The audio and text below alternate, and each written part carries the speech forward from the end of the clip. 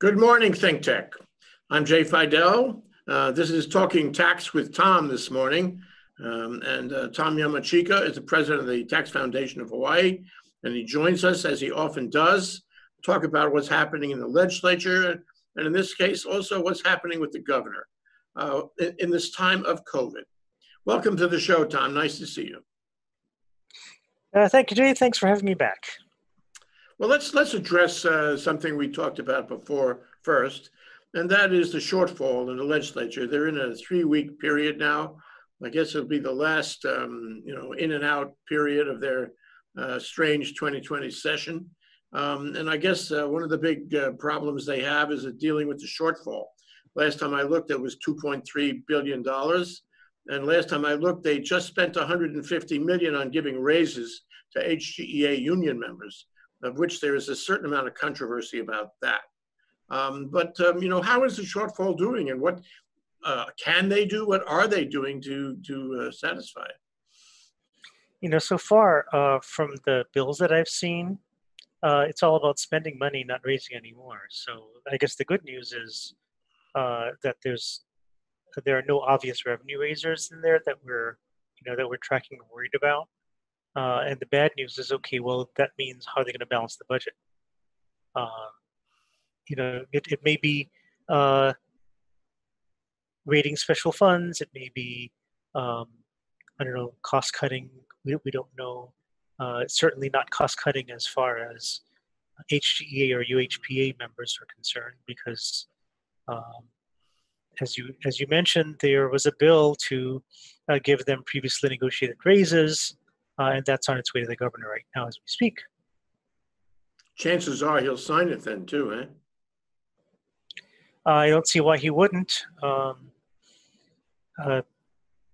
then, other things may happen, like, he may take up his furlough ban, or, do some budget restrictions, stuff he can do on his own without the legislature's help.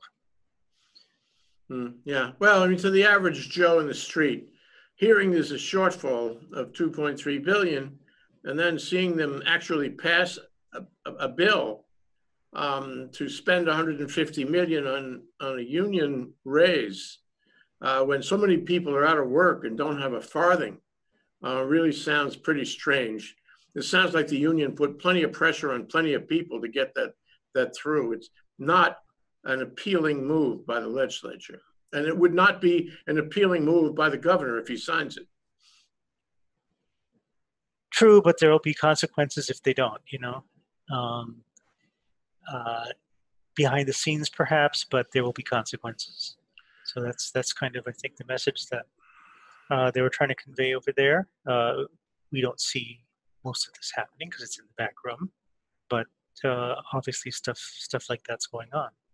That does not endear me, and I don't think it endears anybody to state government, actually. If you want to look for a time when we should be having more confidence in government, this is not the kind of thing that generates more confidence in government. I agree. Anyway, let's go to the other thing you mentioned you want to talk about, and I want to talk about it too, and that is the various proclamations that have come out of the fifth floor from the governor in this time of the COVID, this time of unpredictable, what do you want to call it, sine curves, V curves in the chart of new cases and deaths for that matter. Sure. So plenty of proclamations. Right.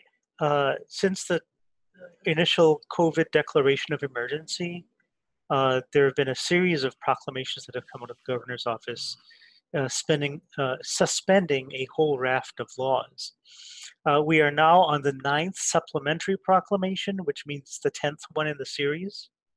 An emergency proclamation is supposed to last no more than 60 days, but they got around that by basically amending and restating the whole thing again and again and again and again and again.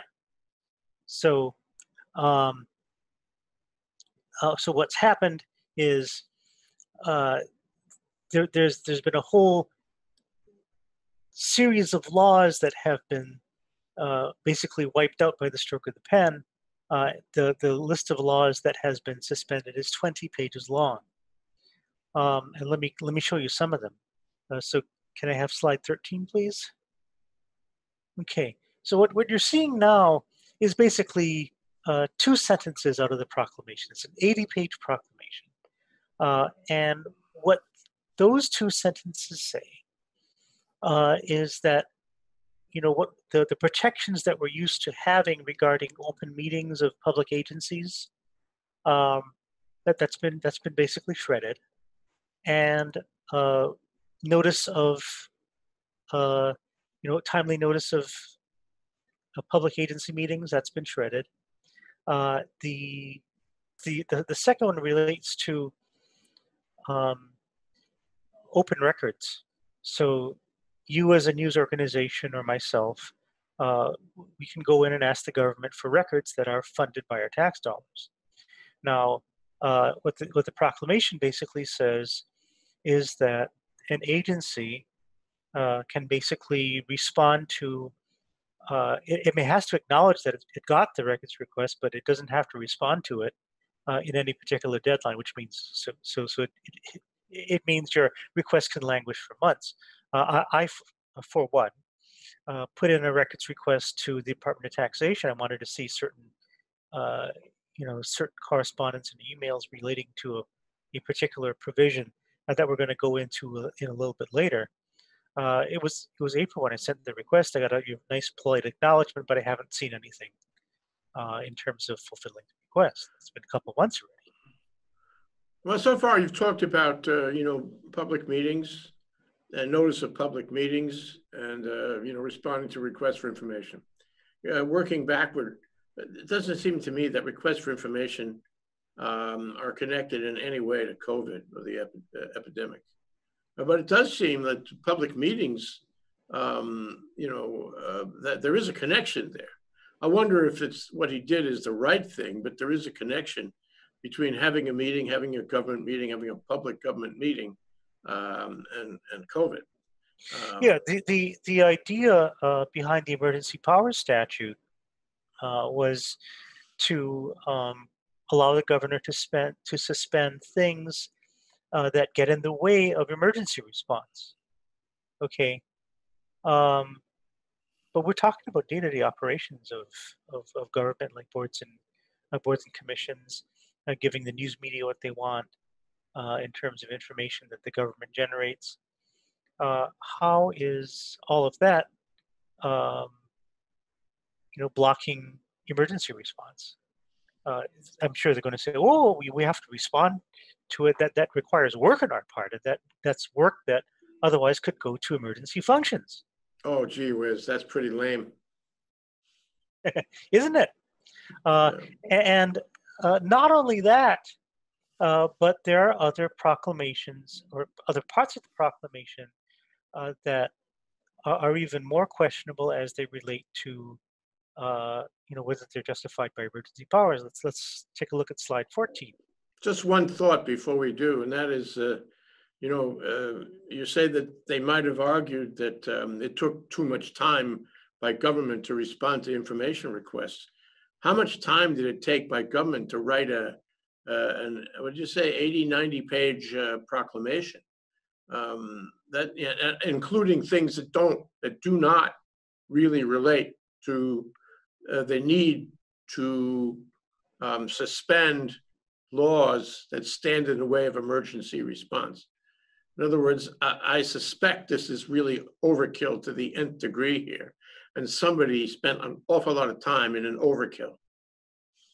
Yeah, and then it's copied and copied and copied, so it's extended and extended and extended, basically.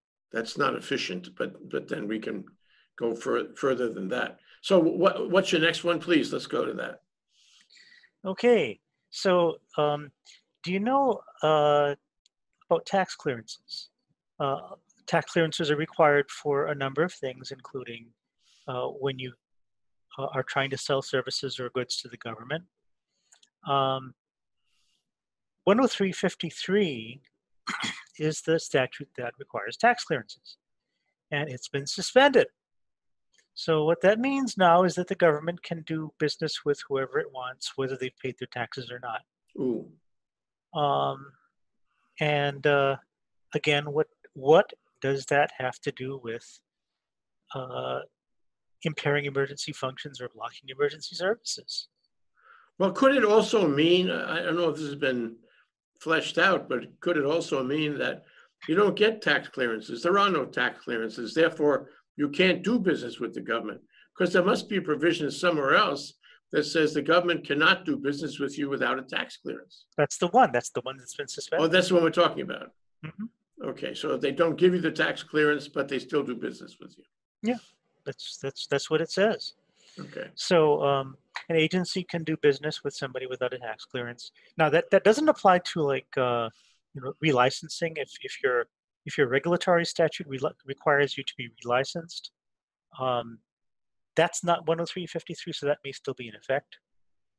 But it seems like the intent was to say, oh, Department of Taxation is doing too much work, so let's not bother them with tax clearances. Because, as you say, you could have a situation where somebody doesn't pay tax, and in these days, some people can't pay tax. Then they can still do business with the government. Yeah, you lose control, but maybe in the time of COVID, it's justified. Tom, what do you think? Perhaps, but I still, have a great deal of puzzlement about how this is related to emergency functions.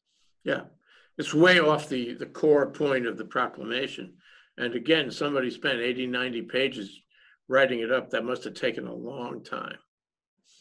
Okay, and let's go to page 15, if you would, please. Okay, so here's where they hit the tax code.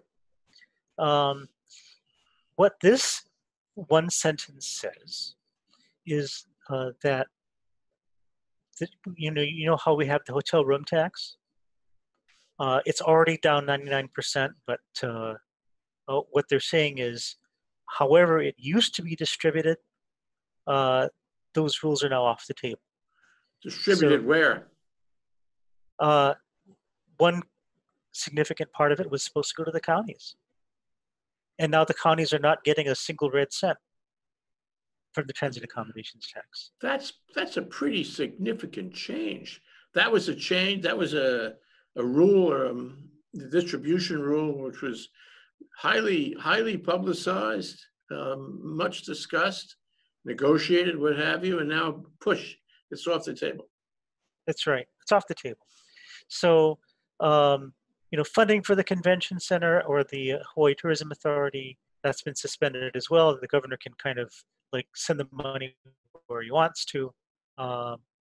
The repayment of the Turtle Bay easement that was in there as well. That's off the table. That distribution provision in this transit accommodations tax started to look like a Christmas tree because there's all kinds of little presents in there. Yeah, but are they temporary? Are they permanent? All of them are. Are they temporary? They were permanent. No, I mean there's the changes that are made by these proclamations. Are these proclamations indefinite, or do they have a sunset? Like I said, the proclamations are supposed to last no more than 60 days. Okay. So they must be, well, that's not very long.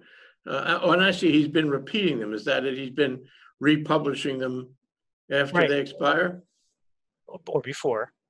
But it basically starts the clock again. So right now we're in the 10th iteration of clock restart. Does the proclamation change each time he republishes? Yeah, there's a few things that are added each time. I think this current one added the tax clearance suspension because I didn't see that one before. But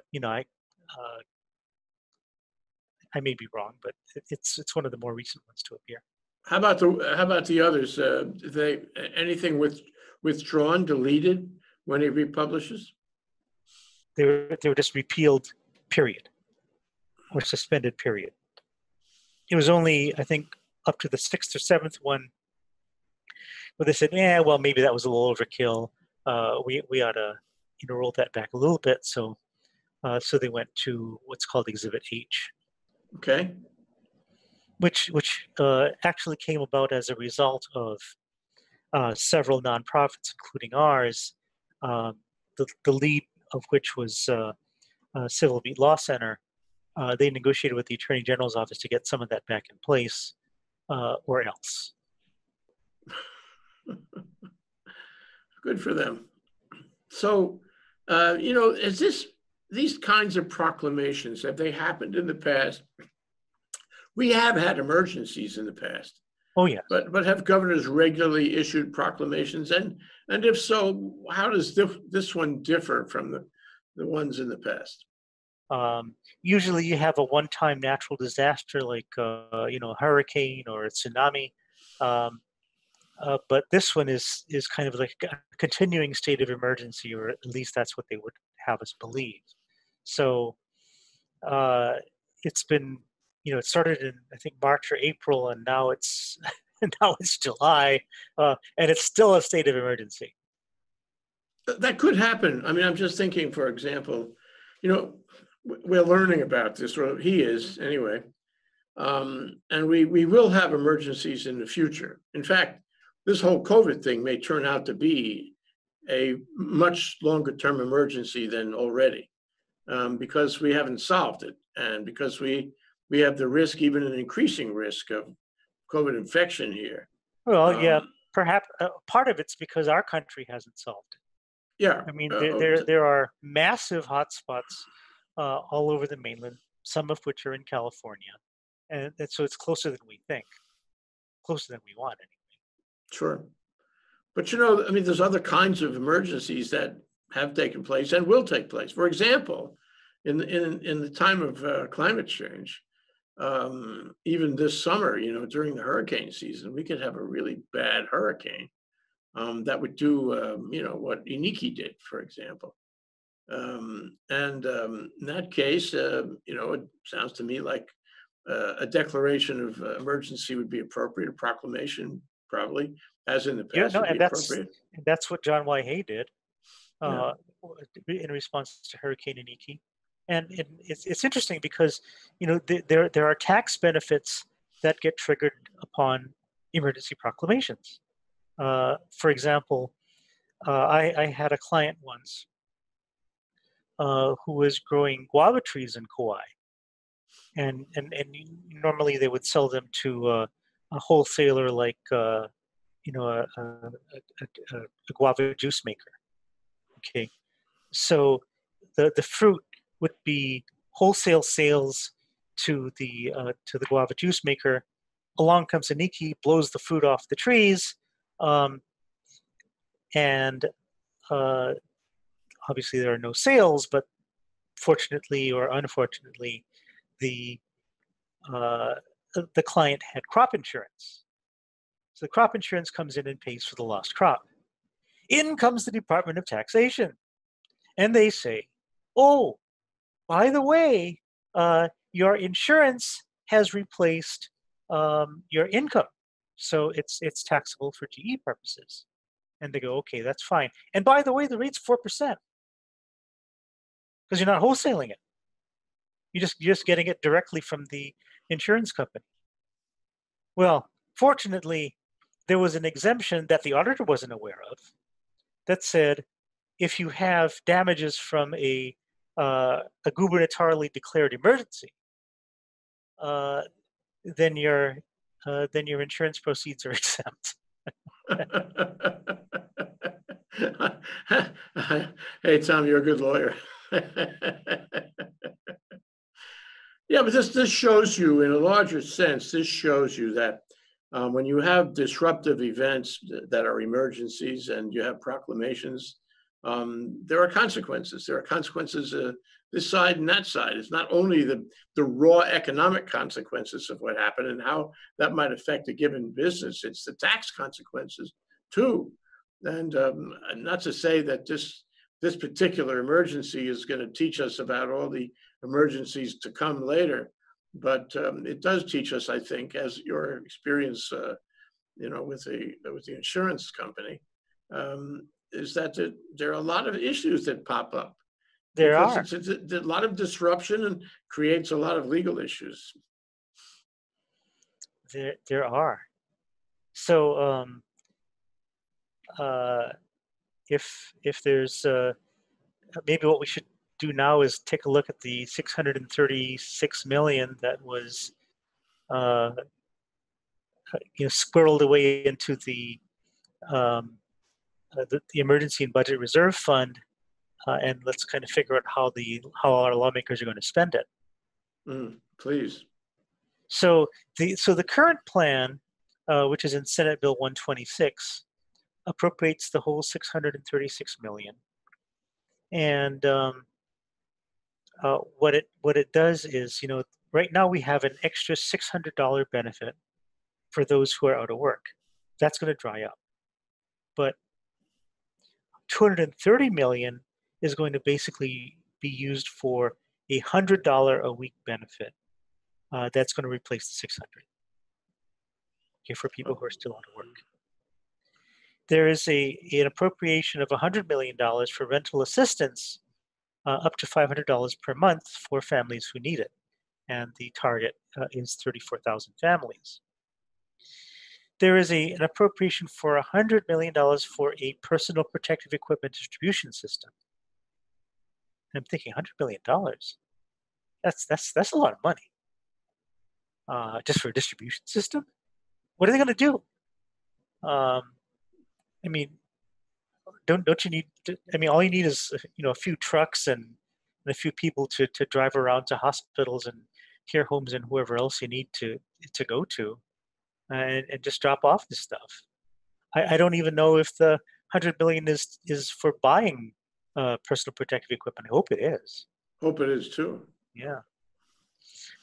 There's supposed to be $90 million going to the airports for screening, testing, monitoring. There is $36 million for workforce development. The target is to preserve or maintain 2,000 to 4,000 jobs.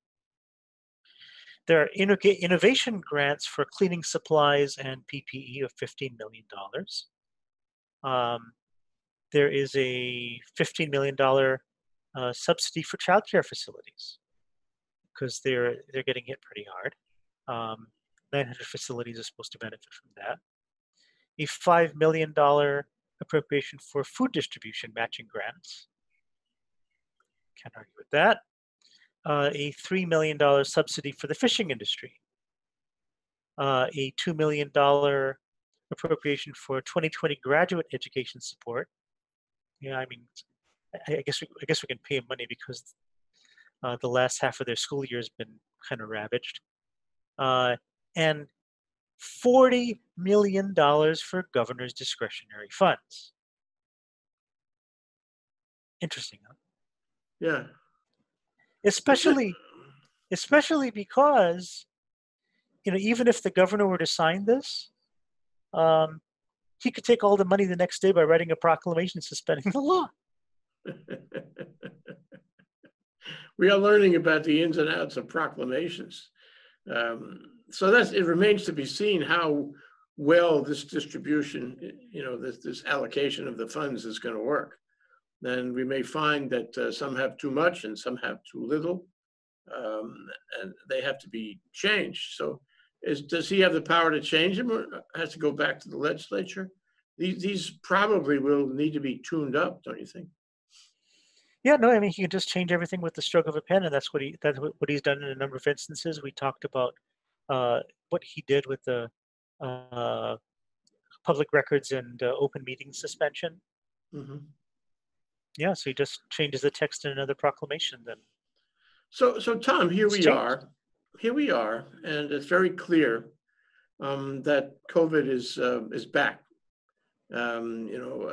Trump said, we had prevailed, it was gone. It was wishful and it'll magically thinking. disappear. Magically disappear. And without commenting on him or his judgment or his leadership or lack, in Hawaii, we suffer the end of the raw end of that, because if COVID is raging on the mainland, we're going to have fewer tourists, and the tourists who come here are more likely to be sick, despite all our best efforts to the contrary, and we're very likely to, at least there's a substantial possibility, Well, we are having a spike right now, having a spike relative to our own numbers. So how does that affect things? At first it seemed, okay, well, we can have a reopening of sorts, although people in Hawaii are conservative and they're not likely to run back to the same things they were doing. Most of them, I think, a lot of them. But now we're having a spike. How is that going to affect fiscal policy? And by the way, the legislature won't be in session when this emerges.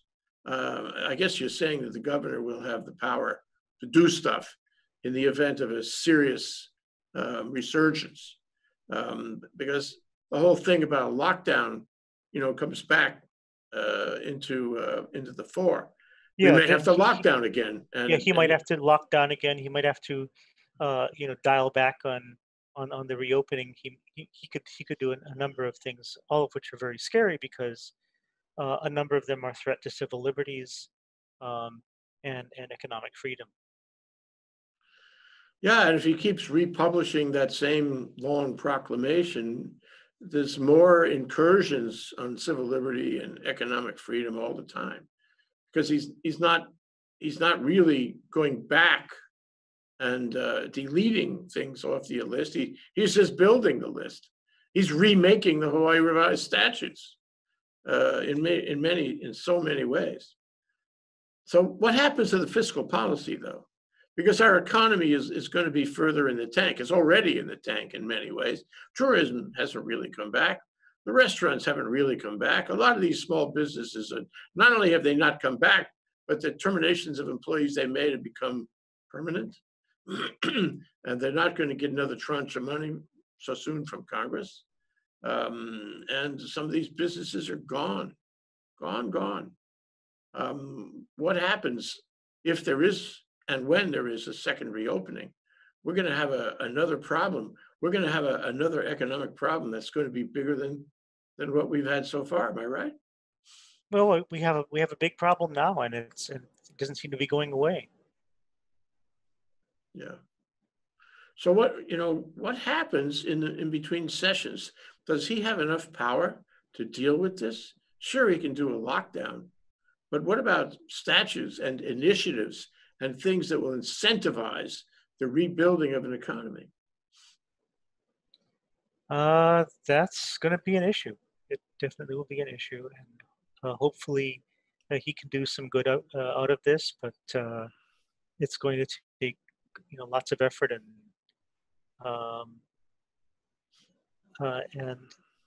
we're just kind of hoping that it's not going to be too much of an incursion in everybody's freedom, because that's kind of what it has looked like until now.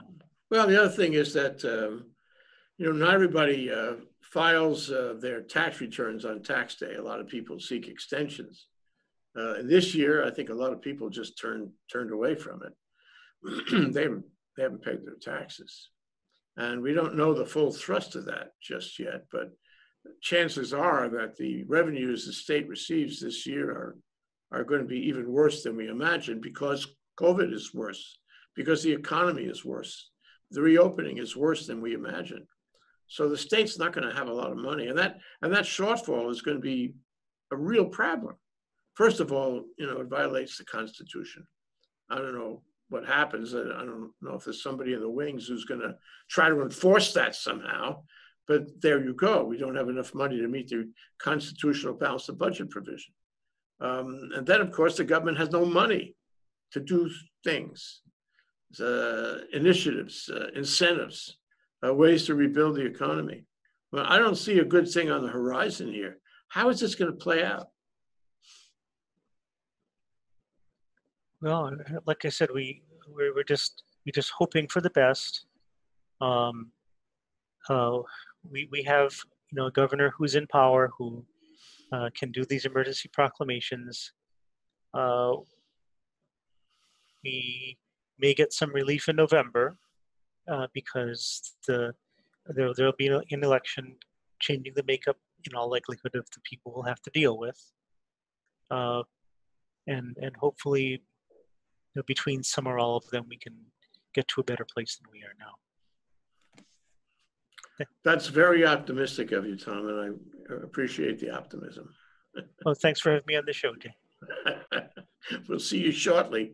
We'll see you next time around, and hopefully things will be better. Maybe there'll be some light at the end of the tunnel. Maybe things will be clarified in some way. Thank you so much, Tom Yamachika, President of the Tax Foundation of Hawaii. Aloha.